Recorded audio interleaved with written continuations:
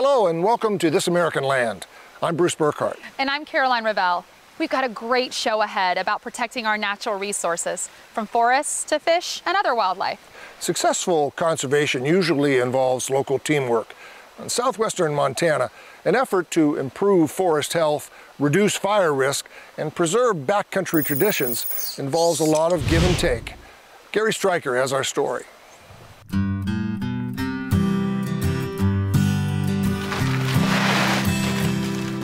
I started working for the Whitetail Ranch in 1957. I've been working in the Bob Marshall ever since, every year. Hopefully this will make 55 years if I can get in there today. And it looks like we're gonna make her. If you're looking for an adventure in Montana, the Bob Marshall Wilderness tops the list. And nobody knows the Bob better than Smoke Elser. My grandkids worked out to see how many nights I've slept in a sleeping bag in the backcountry, and it ended up being over 22 years. Smoke has been horsepacking clients into the Bob Marshall since before it was officially declared wilderness in 1964. One of my mentors, Tom Edwards, he always said it was a hush of the land. It's a place where you have to rely on yourself, and nature has all the upper hand, and yet you have to fit into it. A journey into wilderness must be taken at nature's pace, and there's no better way to travel than with the help of a four-footed friend.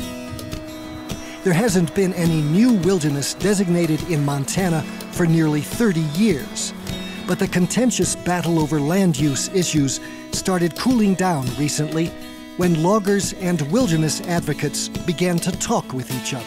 The realization that we aren't making any more wilderness resource, and we aren't making any more timberland, and we aren't making any more habitat for wildlife. All of a sudden people said, gee, we're running out of this stuff.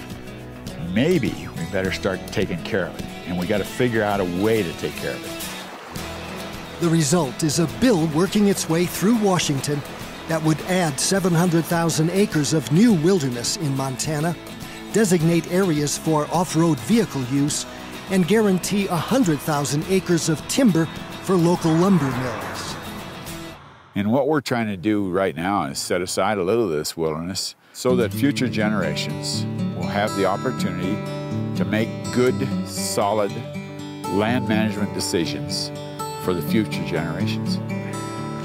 The future generation includes Zach Porter, a wilderness advocate and program director with the Montana Wilderness Association. People were at loggerheads over these issues, and nothing was getting done. Nothing was getting done for wilderness. We weren't doing timber projects where they could have and should have been done. And fortunately, people realized that we have more in common than not, and decided to come to the table together.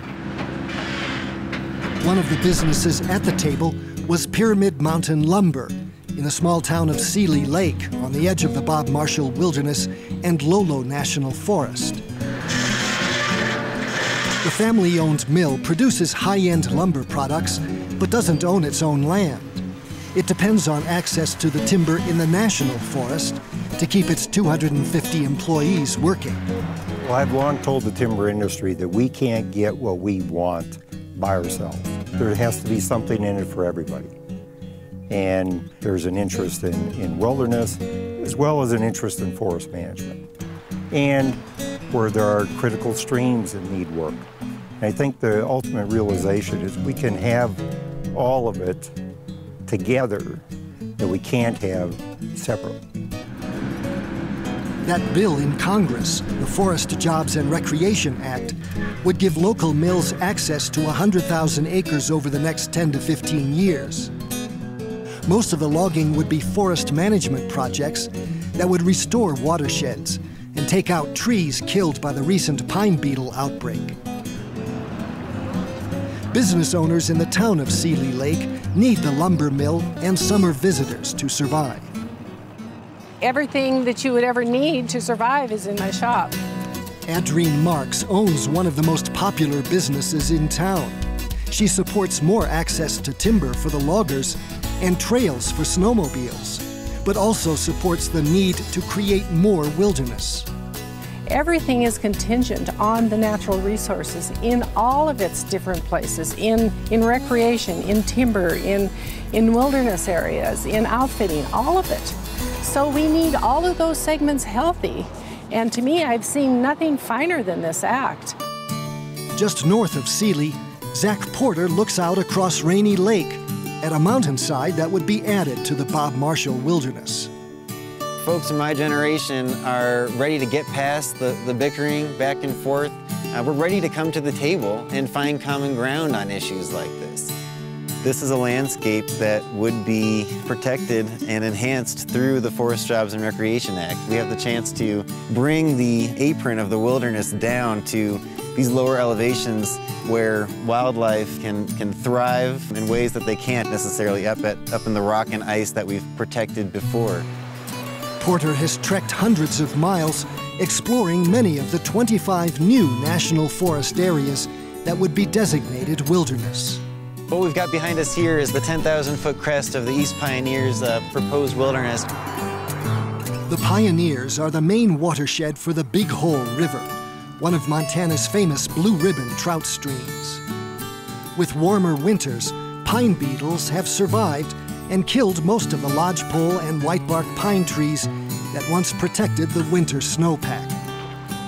Adding more wilderness to the area might help protect the health of the river by keeping areas roadless. Yeah, it's not folding it right. Charlie O'Leary, a former county commissioner, has been hiking the Pioneers since he was a kid. And the wildlife up there, we've seen sheep, goats, moose, elk, mule deer, and lots of bears. It's a tradition in our family, going to the wilderness. It gives you that place for peace and quiet, to reflect, to have fun, to fish, to hike, ride horses, to view wildlife, and to just be in a place that has been that way for thousands of years. One of those places is Grayling Lake, where the ice is melting as the wildflowers bloom. It would be designated wilderness under the Act. Back on the edge of the Bob Marshall, Smoke Elser and his crew are finishing packing their mules and saddling their horses. Connie Long is considered the most important person on the crew. She's the cook, which isn't an easy job in grizzly bear country. We do everything we possibly can. We don't burn food in the campfire. We do special things like I strain my dishwater to get out all the food particles through cheesecloth, and then we incinerate it in a tin can. Outfitting brings a lot of money to the area because people come and because we start so early in the morning, they have to have a place to stay, so the motels and hotels in the area really benefit, and restaurants because they need to eat breakfast and dinner, and souvenir shops because everybody wants to take something home with them. When you get as old as I am, by golly, you get some respect here. With 23 miles to ride to their wilderness camp, Smoke is going to make his mark. 55 years riding into the Bob. Maybe there's something in here that's more valuable than trees and gold and silver, and more valuable than photographs and all that other kind of thing. Maybe it's clean air, maybe it's clean water. I don't know what it is. Maybe it's a sanity of man.